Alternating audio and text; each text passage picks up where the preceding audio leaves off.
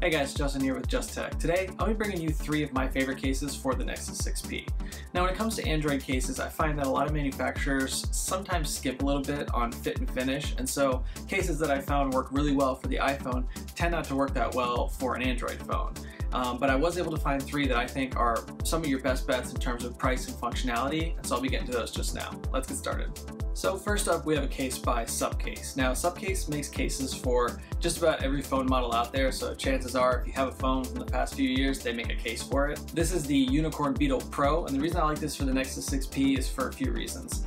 First of all, it has a nice frosted back. This doesn't pick up scratches very easily, which is nice, and it also allows your device to shine through. So in this case, I have the carbon model, but I also have a carbon fiber D-brand skin installed, so that allows that to shine through, which is actually really nice. The second thing I like about it is the cutout for the Nexus imprint. The reason I like this is because it has a nice rounded feature around there. It's not rough, and it actually sort of slopes in so that your finger actually finds the Nexus imprint a lot easier if it's in your pocket. And the last thing I like is the sides of it. This plastic that they use on the sides is incredibly grippy. It just adds to your overall sureness of when you're using your phone. So I really like that. Lastly, what I like about it is the buttons. It allows them to be just a little clickier than they normally are, but they're not too sensitive. There have been other cases out there where if you press, right here or on the top here, it actually presses the button, and that's just not good fit and finish as far as I'm concerned. But here the buttons are nice and clicky. They're not overly clicky, which is really nice. If I had to say one con about this case, it would actually be the bulkiness. It is pretty bulky, especially around the corners. You have drop protection in all these corners here.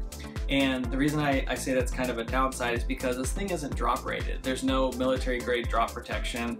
It seems like just padding for the sake of padding. So something to be aware of. You can't drop this from 6 feet because they say you can. They just say it's going to be a protective case, and that's really it. But for around 15 bucks, this is probably one of my favorite cases. So if you're interested in picking one up, be sure to hit the link below. I'll have links to all the cases that I talk about today down there in case you want to buy one for yourself. So next up, we have a case by Distronic. Now Distronic, again like Subcase, makes cases for practically every phone out there these days. They're also nice and cheap, which is really nice. This is one of their newer ones. This is the Distronic Voyeur, and that's obviously because you can see through the back of it here. And I like this case for a few reasons. First of all, you can see through the back of it. I had that D-brand skin installed, so that lets it shine through. I think that's really nice.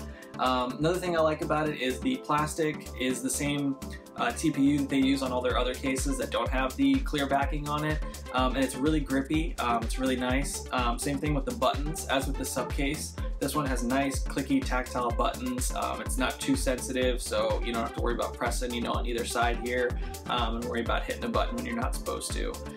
And it's cheap. This thing is like under 10 bucks usually, so I mean you can pick up honestly 1 or 2, just to have around in case it gets beat up or anything like that, and you're not going to break the bank.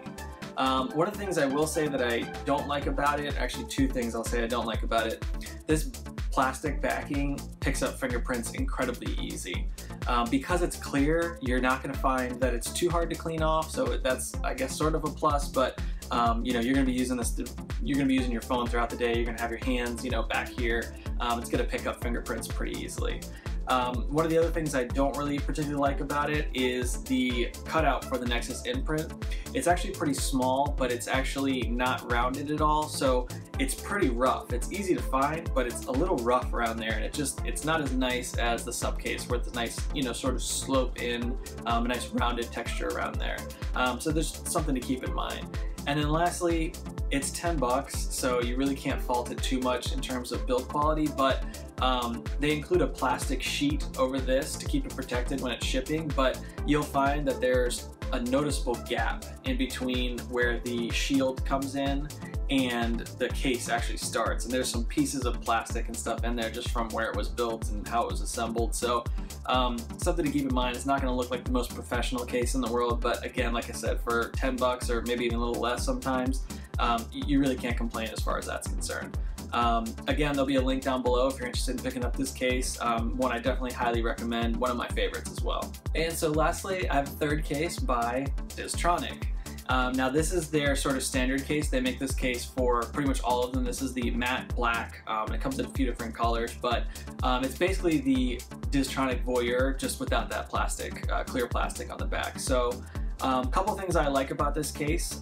One is the Nexus imprint. This is nice and rounded. Now, why they couldn't do this with the hard plastic on the Distronic Voyeur, I'm not sure, but it's just a very subtle slope in there. It gives you a nice way to just glide your finger in there to unlock your phone when it's in your pocket. Second thing I like about it, the plastic is nice and thick, but not too thick. It adds a bit of grip. You can definitely pick it up very easily. It's thin without being too thin and thick without being too thick. I think it's the perfect size where that's concerned. Another thing I like about it, minimal branding. You only get the Distronic. I'm not even sure if you can see it actually here on there, but that's it as far as branding. It's a very kind of generic looking case, which some people actually like, and I like as well. I don't like to brand, or I don't like to advertise too much. I'm definitely proud of the cases that I rock, and I like the companies that I buy stuff from, so that's good, but I like when I keep it minimal, you know, that's nice like that. Another thing, buttons, as with the Voyeur, same thing, very clicky, not overly sensitive, which is nice. If I had one negative thing to say about this, it would actually be the plastic picks up fingerprints, or the TPU picks up fingerprints incredibly easily.